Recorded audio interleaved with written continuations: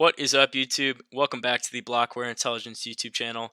My name is Blake Davis, and we are back for episode 6 of Crypto Equity Investing 101.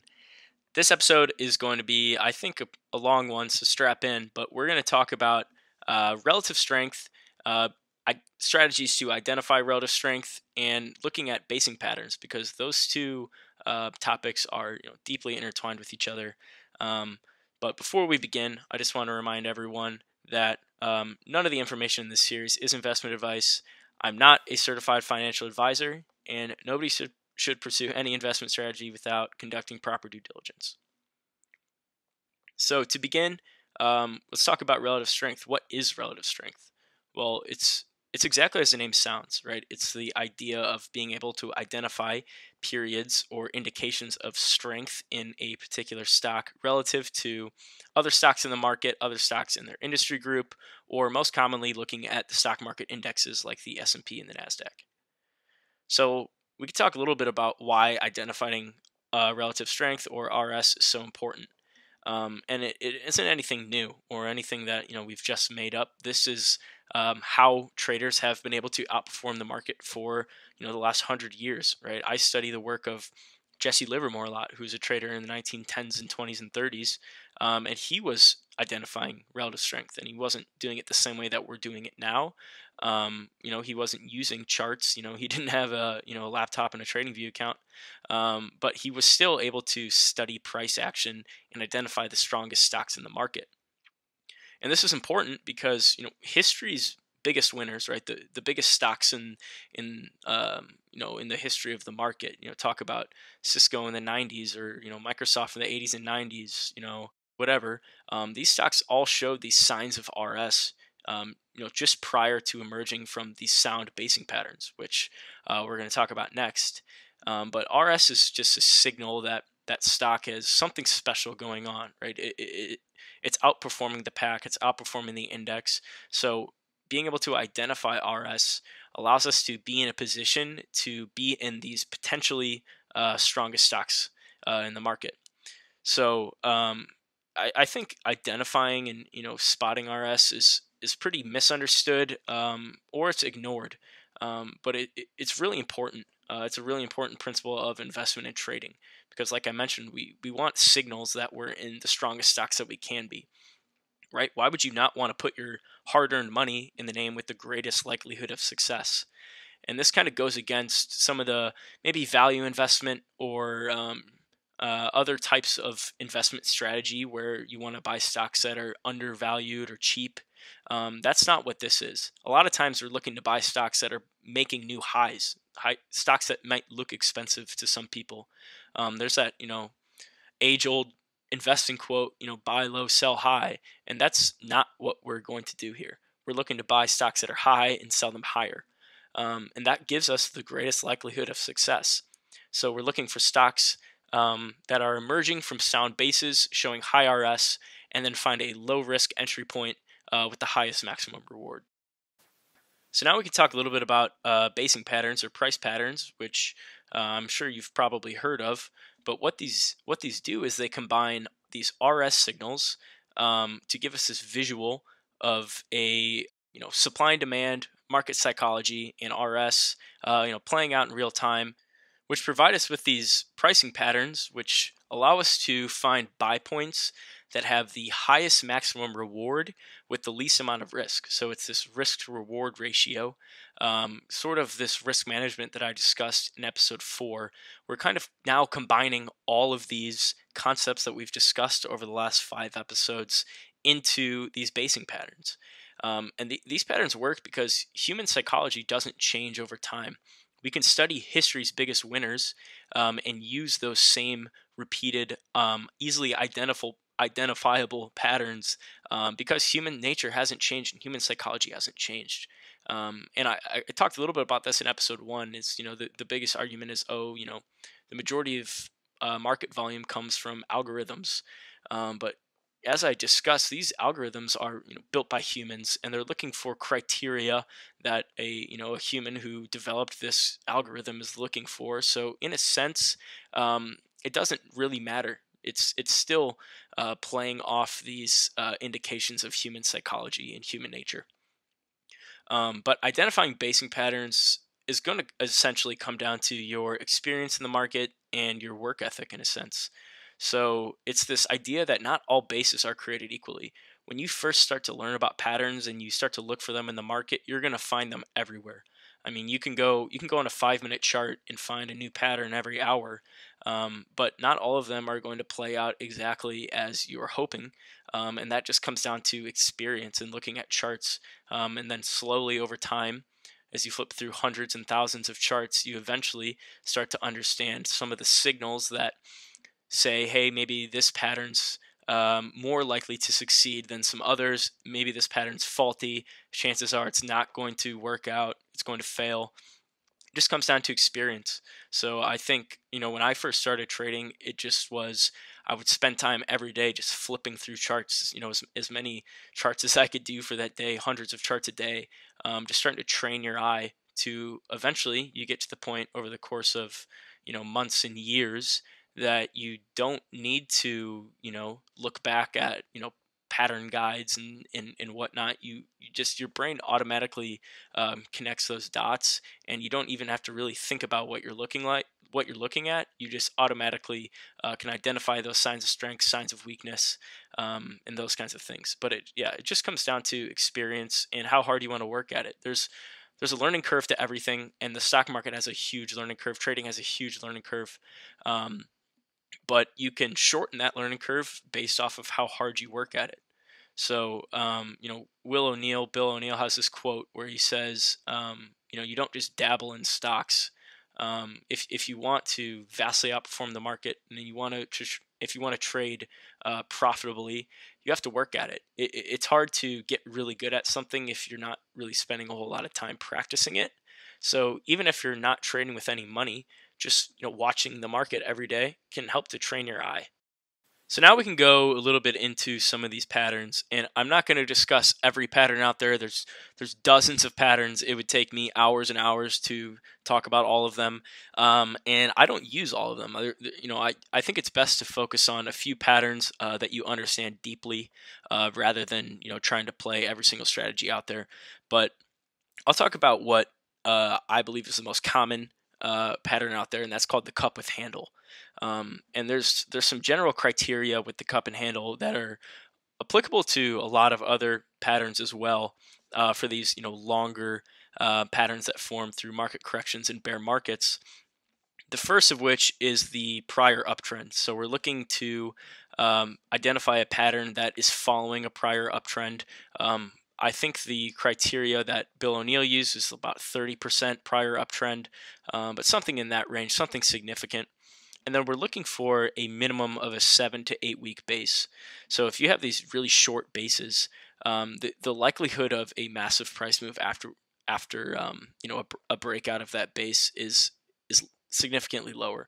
So we're looking for a relatively long and deep base, and with the cup and handle, the cup is that rounded, almost semicircle shape that you see that takes place over the majority of the base. And for that cup, we're looking for a round and symmetrical cup. We're not looking for a V. So seeing this a long curved round cup gives us the greatest likelihood of that price pattern working in a breakout to the upside. And ideally, you would like to see that cup from that peak. So if you see my example there on the left hand side, that previous peak from that prior uptrend, down to the bottom of the cup, you would like to see it somewhere in that 12 to 30% range. So a cup can be deeper than that, right? You'll often see cups that are 50 or 60% deep, but the likelihood of them succeeding is slightly less than a cup that's in that 12 to 30% range. And then if you see a cup that's less than 12%, generally, if it's less than 12%, it's probably not a 7 to 8 week base. But it's also, you want to see a true shakeout. And we're going to talk about shakeouts a lot today because it's an important aspect of most price patterns. But you want to see a truly deep base, with some level of, deep selling capitulation, if you will. So 12 to 30%, I think, is a good ballpark for the depth of the cup. And then on the right hand side, you want to see a handle. So you can see cups without handles. They're a little more rare. It's a little more rare to see them succeed because we want to see this shakeout that comes in the form of a handle. So ideally, it's a shallow handle on light volume. So you'd want to see them form in the upper half of the cup. And normally the handle, or ideally I should say, the handle will start prior to that or below that previous all-time high on the left-hand side, or previous high. It doesn't have to be all-time high. Previous high on the left-hand side there. So you want to see a relatively shallow handle, anywhere from maybe 5 to 10% deep or less, and you want to see it on light volume. So what we don't want to see is a cup form and then a handle start, and you see big red volume, which is institutions unloading positions. That's not what you want. You want to see a shallow handle on light volume, which causes this shakeout. So it'll make traders worried, fearful that this price pattern is going to fail. It'll cause them to sell their positions, which is this shakeout, which adds dry powder or fuel for that move to the upside. So when that handle reverses and starts to move to the upside, you'll have all this fuel for that move higher. These people will try to get back in. Oh God, I messed up. I shouldn't have sold that. I'm going to buy it back, and that kind of adds this dry powder, this fuel for the move to the upside. And I noted here that we want to see that handle hold the 10-day EMA. That's not necessarily like a set in stone criteria of a cup and handle. I just think that's a good, general benchmark to see the handle holding a key moving average.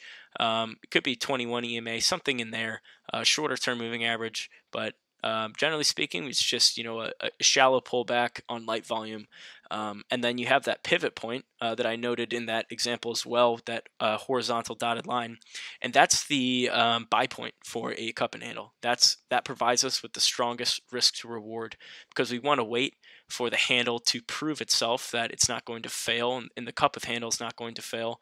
So we want to see that handle turn around, get over that previous handle high, and that's our safest buy point.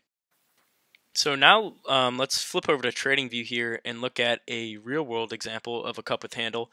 And here we're looking at McDonald's in the late 90s, and what you could see is a cup with handle playing out, and this is longer than 7 or 8 weeks, right? This is a 3 or 4 month cup with handle here. But you can kind of see this identifiable pattern here. So you have this relatively deep and symmetrical base here with this 2 to 3 week handle. It's on relatively light volume. You can see volume kind of dries up towards the bottom of the handle, and then you end up breaking out to the upside over this high here, which would have been your buy point.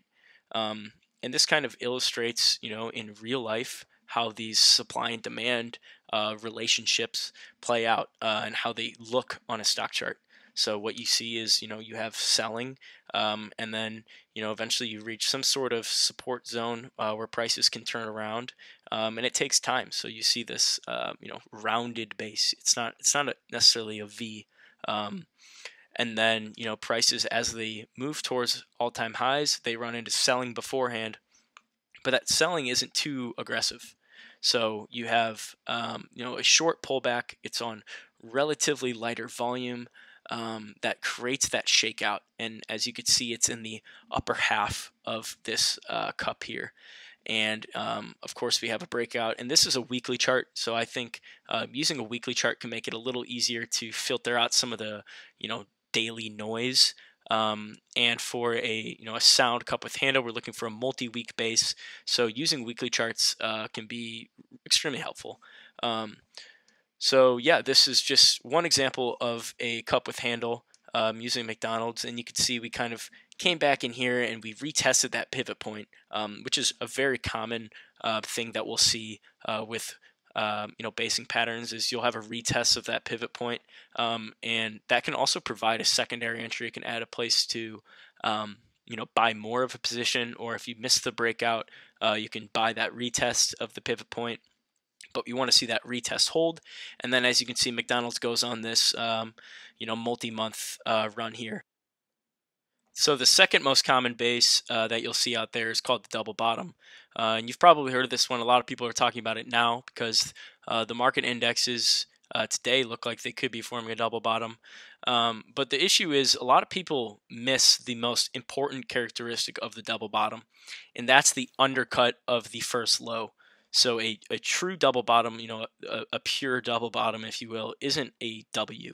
It's not a retest of the same support zone. You would ideally see an undercut of that first low, and that creates the shakeout.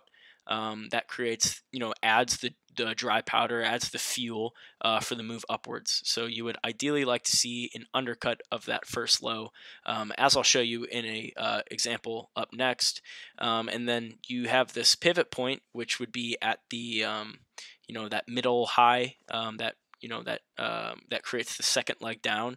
That would be your pivot point. That would be the safest place from a risk reward perspective in order to buy through a double bottom.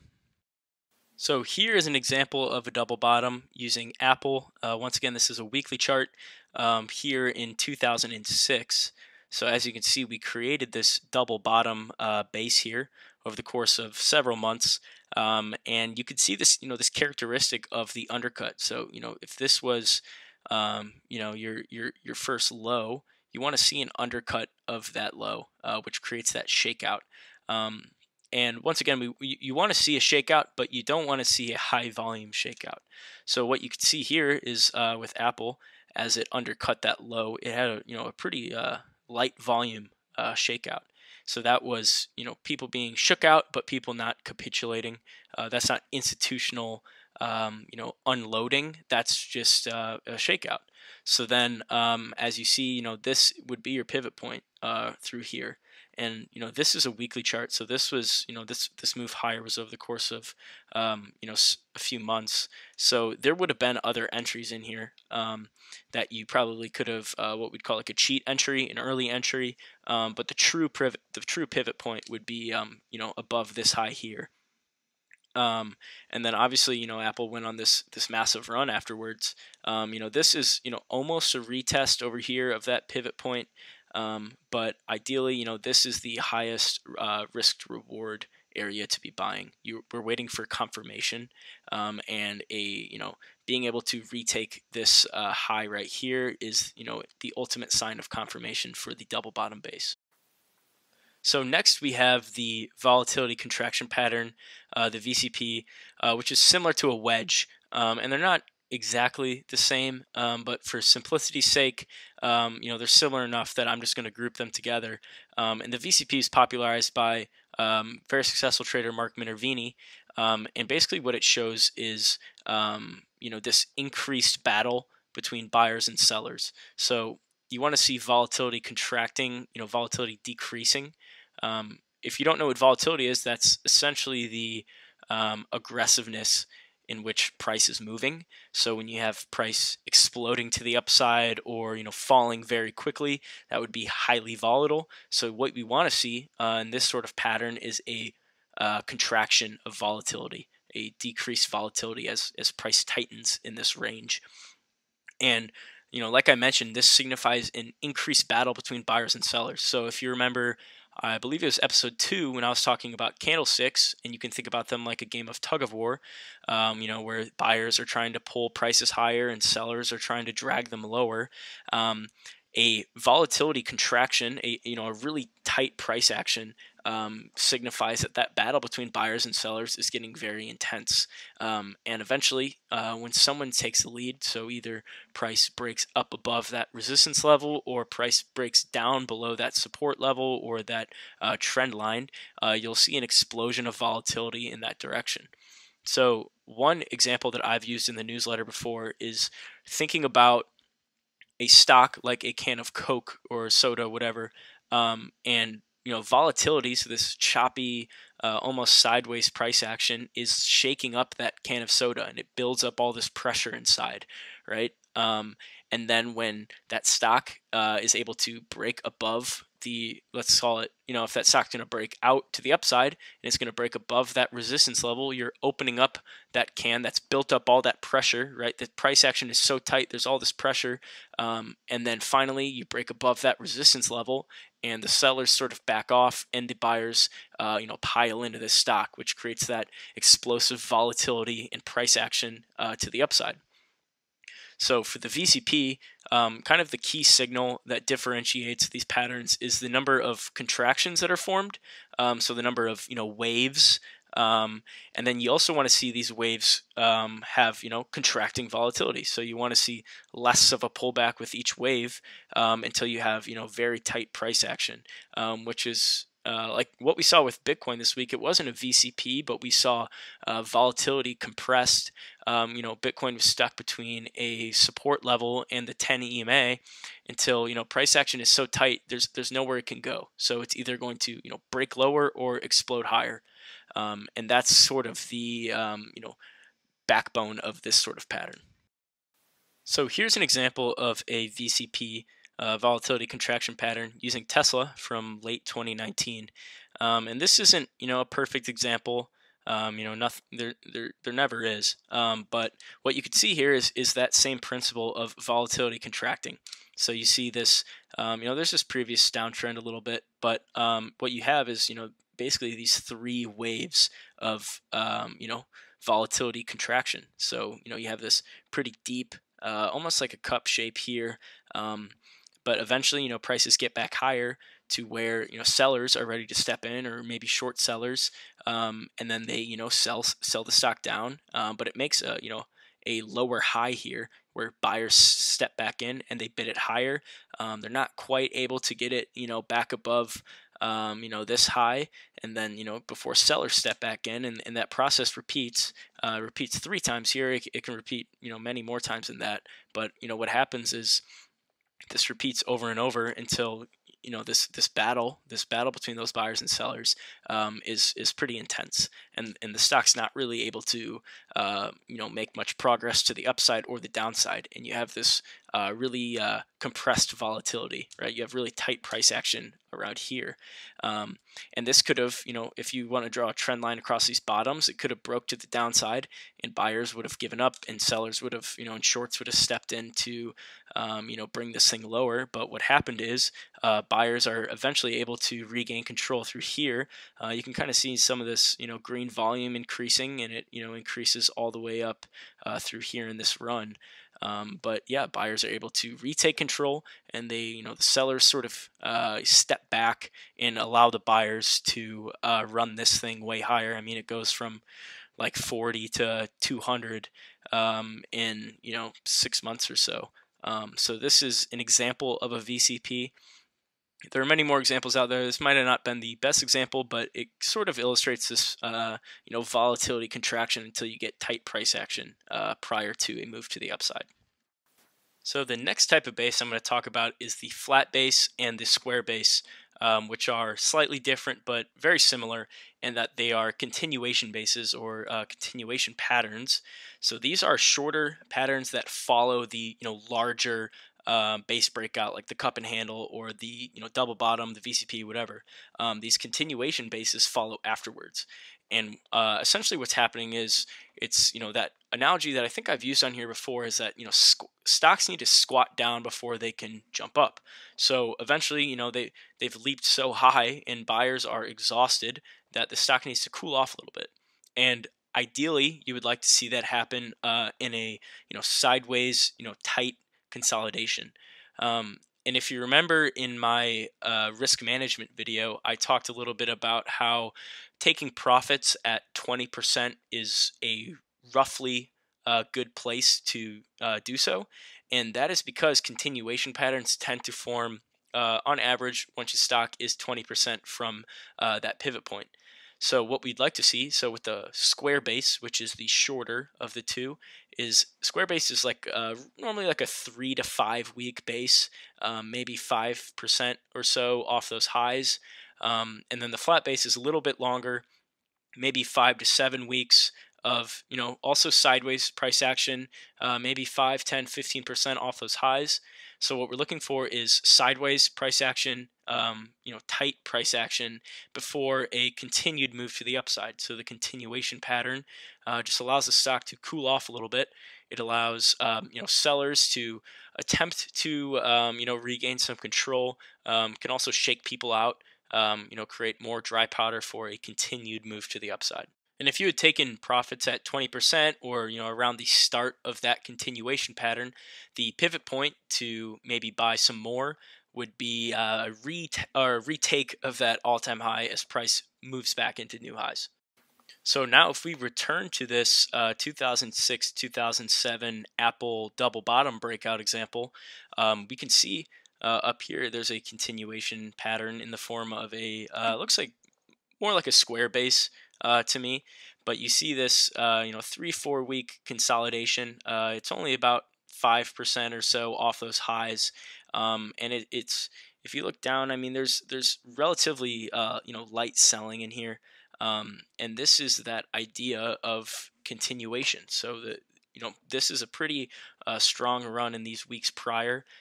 Prices are a little bit extended from any sort of support level, any sort of moving average. So the stock will just go sideways and consolidate. There's no real selling here. It's just buyers are a little bit exhausted, and this is a really strong indication that Apple was going to continue this move, which it did before. Obviously you could see it corrected back down here and undercut those consolidation levels, and then finally went on this climactic run into the 2008 market crash. But this is just that example of consolidation and continuation that we see, and we're looking for this sideways, tight price action, as you can see here. So now that I've introed relative strength to you, and we've discussed some of the most common, basing patterns, now we can look at a few more ways to identify relative strength. I think probably the simplest is using this indicator called the RS line. And what this indicator does is essentially, dividing the individual stock price that you're looking at by another. So normally it's just the S&P. So for example, you're looking at Apple compared to the S&P 500. And what happens is if let's say Apple is outperforming the S&P, that value is going to be increasing. As let's say S&P is staying lower and Apple's increasing, you're going to have this increased ratio, which gets plotted onto this line called the RS line. And what this does is it allows you at a very quick glance to be able to see the degree to which a individual stock is performing or outperforming, underperforming the S&P or whatever index you want to use. And there's two ways primarily that we use this line. We compare the RS line to price action, and we look at the slope of the RS line. So what we'll see a lot of times is as stocks are building out, the right sides of these bases and getting ready for a breakout, the strongest ones will have an RS line that's already in new highs. So that RS line will be at the highest value that it's ever been prior to price making a new all-time high. And that's generally a signal that if the RS line is at a high, that's generally a signal that the price action is getting ready to also make a new high. So that can kind of be an early indicator of strong RS. Relative to the market. And then also we can look at the slope of the RS line, which tells us the degree to which that stock is, overperforming or underperforming the market. So if you have a stock that is vastly outperforming the market, you'll have an RS line that's pointed, almost straight up or, 1 o'clock or so. And that's a strong indication of, really high RS.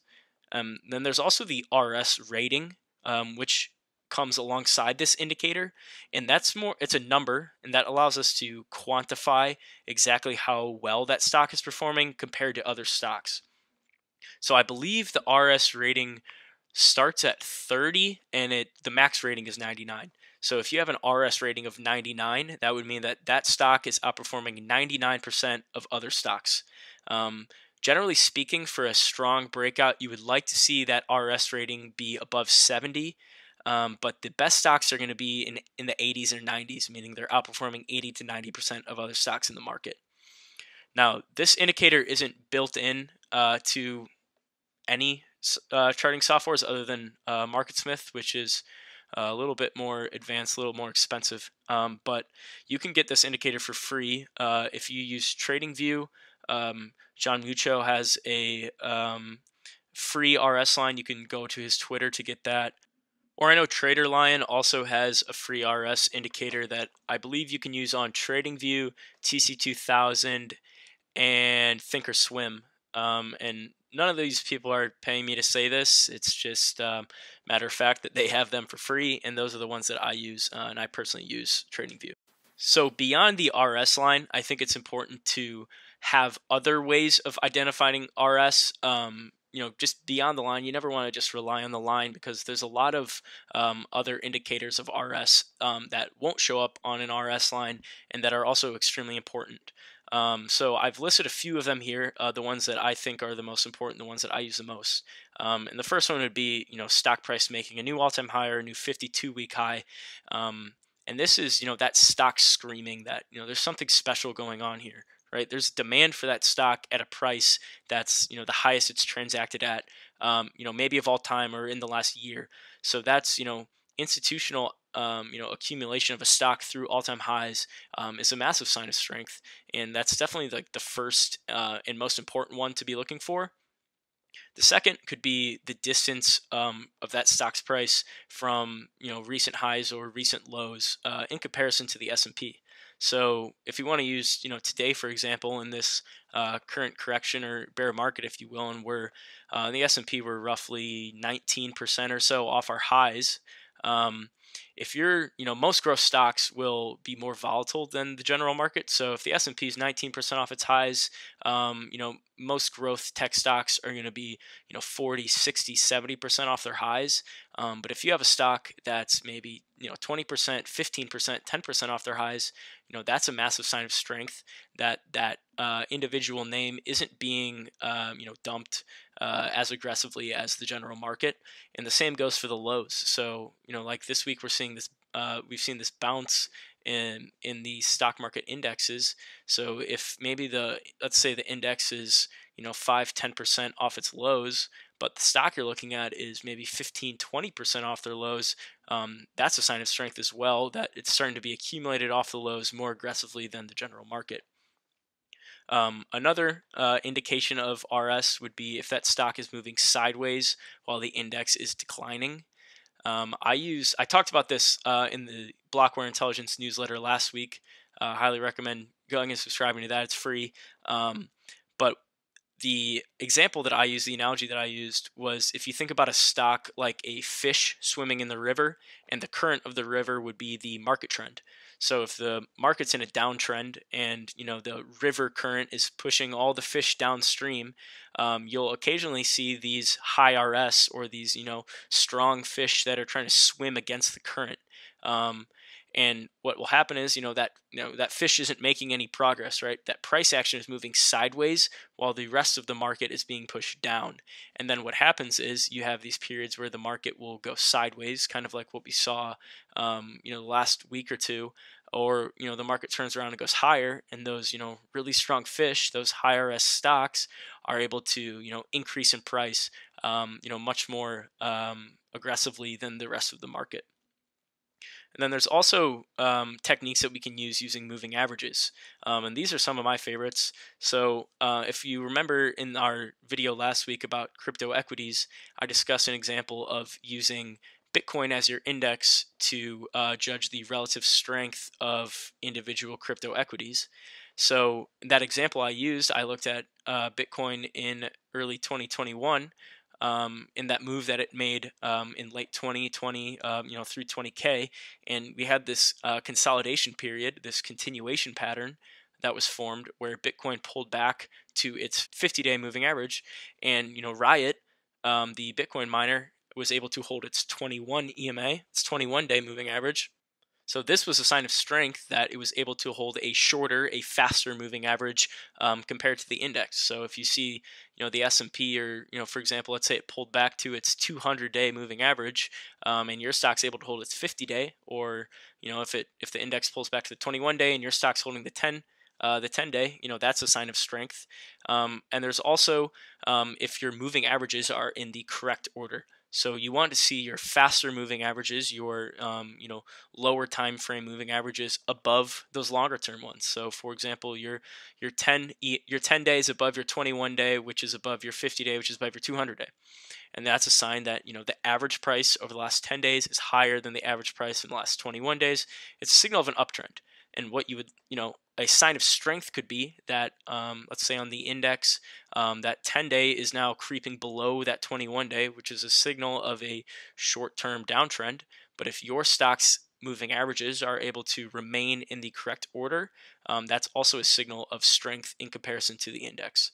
On my Twitter, I have my pin tweet is a thread about relative strength, and I talk about stuff that I've discussed in this video, but I also included a list that was made by this money manager named Duckman on Twitter, and he compiled this big list of some of the other key RS indicators.